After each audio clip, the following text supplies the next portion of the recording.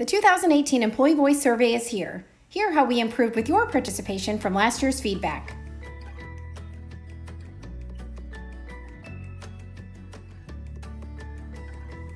One of the things we have done in response to your feedback is change the way that we approach our competencies. We're using a more unit-specific approach that not only saves you time, but is also more meaningful and timely application of the skills you need to continue to be successful in your work environment.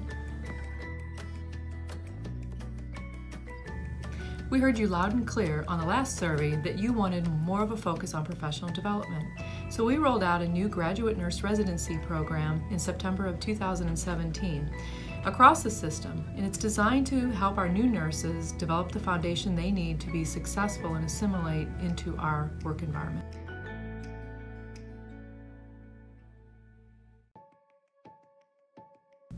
You probably heard that we are now reimbursing for professional certification. This is our way of investing in your professional development and also showing how much we value your contributions to SSM Health.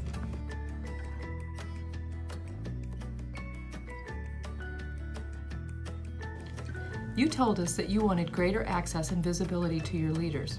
So we have put processes into place that help us identify and eliminate non-value added meetings to allow your leaders more time to be on the unit, building relationships with you and your team. Many of you have participated in lean events across the region. This is work that is done to help identify problems and barriers that exist in your work environment.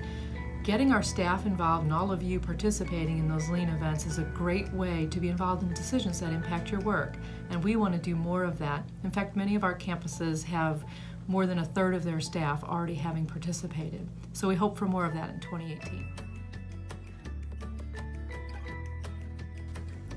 Every voice matters. Be heard. Participate in the 2018 Voice Survey, June 11th through July 2nd.